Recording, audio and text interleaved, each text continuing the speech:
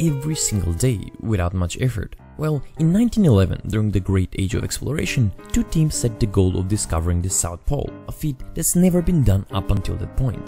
One British and one Norwegian team. They both started around the same time, but with very different approaches.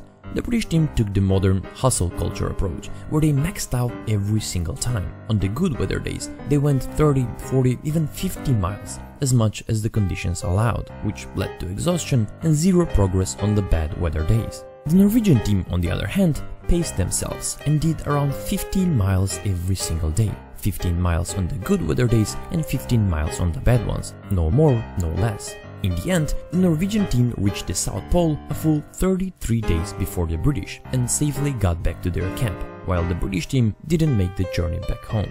It turns out that sometimes pacing yourself while being consistent is the way to faster and safer results. Can you be productive every single day without much effort? Well, in 1911, during the Great Age of Exploration, two teams set the goal of discovering the South Pole, a feat that's never been done up until that point. One British and one Norwegian team. They both started around the same time, but with very different approaches. The British team took the modern hustle culture approach, where they maxed out every single time. On the good weather days, they went 30, 40, even 50 miles, as much as the conditions allowed, which led to exhaustion and zero progress on the bad weather days. The Norwegian team, on the other hand, paced themselves and did around 15 miles every single day. 15 miles on the good weather days and 15 miles on the bad ones. No more, no less. In the end, the Norwegian team reached the South Pole a full 33 days before the British and safely got back to their camp, while the British team didn't make the journey back home. It turns out that sometimes pacing yourself while being consistent is the way to faster and safer results.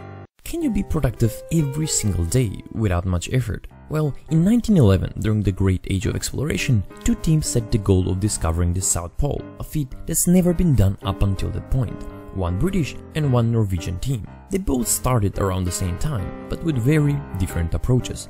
The British team took the modern hustle culture approach, where they maxed out every single time. On the good weather days, they went 30, 40, even 50 miles, as much as the conditions allowed, which led to exhaustion and zero progress on the bad weather days. The Norwegian team, on the other hand, paced themselves and did around 15 miles every single day. 15 miles on the good weather days and 15 miles on the bad ones. No more, no less. In the end, the Norwegian team reached the South Pole a full 33 days before the British and safely got back to their camp, while the British team didn't make the journey back home.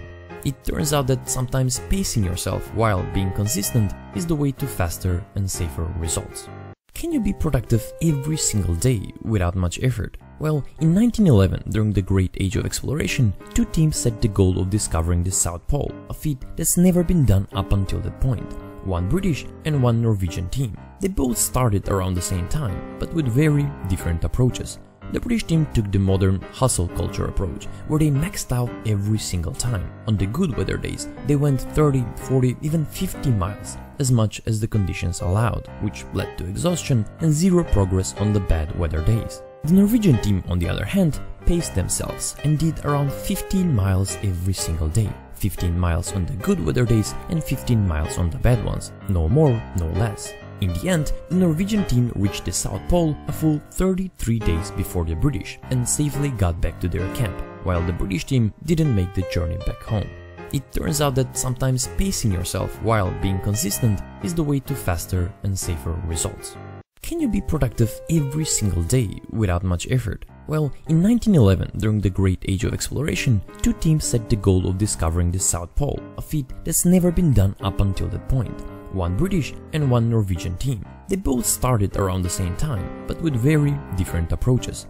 The British team took the modern hustle culture approach, where they maxed out every single time. On the good weather days, they went 30, 40, even 50 miles, as much as the conditions allowed, which led to exhaustion and zero progress on the bad weather days. The Norwegian team, on the other hand, paced themselves and did around 15 miles every single day. 15 miles on the good weather days and 15 miles on the bad ones. No more, no less. In the end, the Norwegian team reached the South Pole a full 33 days before the British and safely got back to their camp, while the British team didn't make